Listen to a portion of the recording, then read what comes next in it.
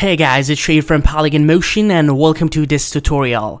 At the first, I'm sorry about a late uploading of new tutorials on Polygon Motion. It has been a while that I didn't publish any new tutorial. I'm sorry about that, but now I'm coming with new tutorials on different topics. As you know, that on Polygon Motion channel, I will cover different topics on motion graphic design, and UI and UX design. And in this series of tutorials, I'm gonna publish some short tips about UI and UX design and motion graphic as well.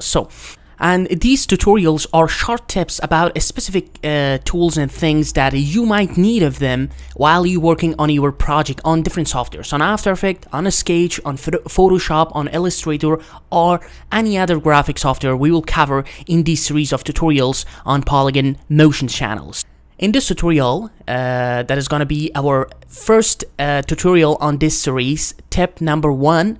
We will talk about a tool on Sketch. If you're familiar with Sketch, Sketch is an application on Mac that allows us to create and design UI and UX for web applications, for websites, for mobile application, and on different platforms. So in this tutorial, I will talk about a background blur tool on Sketch that allows us to create blurriness effect on our UI design. So if you're ready, let's jump to it.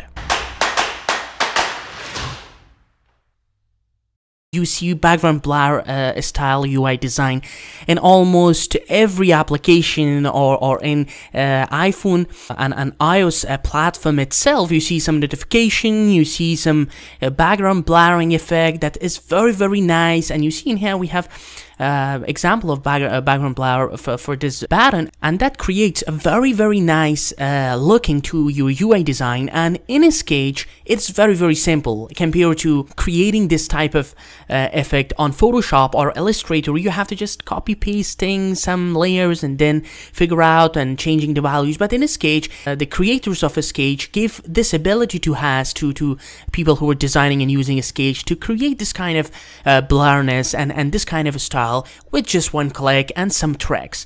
So if you're ready, let's jump to it and let's create this kind of effect. So at the first, I want to delete this, and you see that I have my image in here and a text.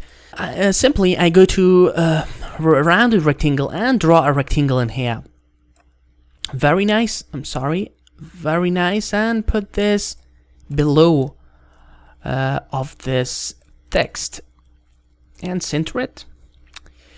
Okay, and maybe just draw some lines in here to just approach centerness in here.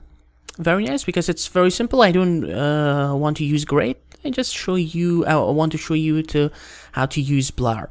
So now with this shape selected, just go to Gaussian Blur. And here you see the first one is Gaussian Blur. You can add Gaussian Blur in here. For example, you just blur the shape itself.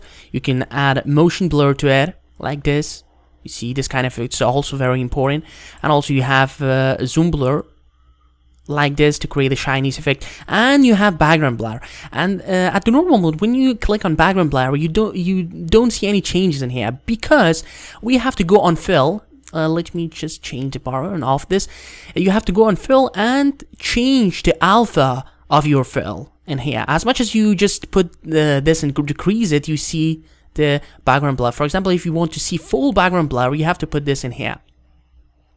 And now I can change the amount of blurriness you see in here. You can increase it and put it like this.